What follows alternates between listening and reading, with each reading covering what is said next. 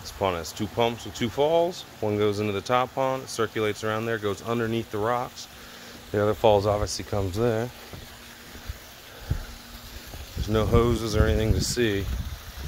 There's a bottom drain and it comes out here, right where you see it gushing right there. It goes through the brushes for filtration, it goes through the pads through filtration. Then there's 2 intakes. One goes to that pump leads to there. The other goes to that pump, which leads to an 80-watt UV light that's under my feet. And it ends up over there.